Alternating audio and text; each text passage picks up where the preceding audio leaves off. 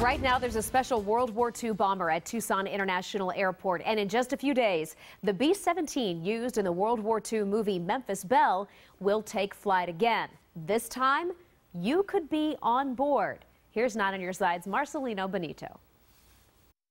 Bombers just like this one helped change the course of history, and we hopped inside to take a look for ourselves and met a pilot who remembers all too well what it was like to fly these things in the heat of battle. 11 o'clock, high. We were attacked by an estimated 600 enemy fighters on our way in and on our way out. So it was scary. But at just 20 years old, Richard Bouchon had to stare fear in the face, and he did it from the cockpit of a B-17 bomber just like this one. If you're not scared when somebody's shooting at you, you've got to be a little crazy.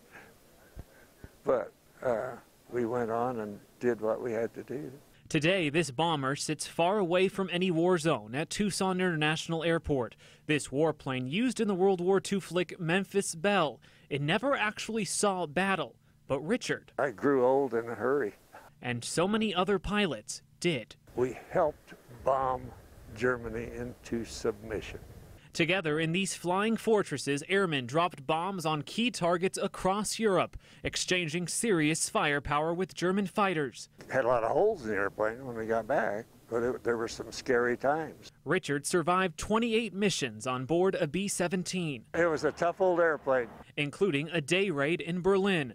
But everyone would not be so lucky. That was a terrible mission. We lost 69 heavy bombers that day.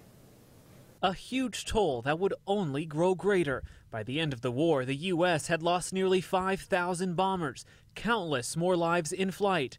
And today, fewer than 15 of these planes can still take to the sky. I hope they gain an insight as to how tough it was. But they have to imagine somebody was shooting at them.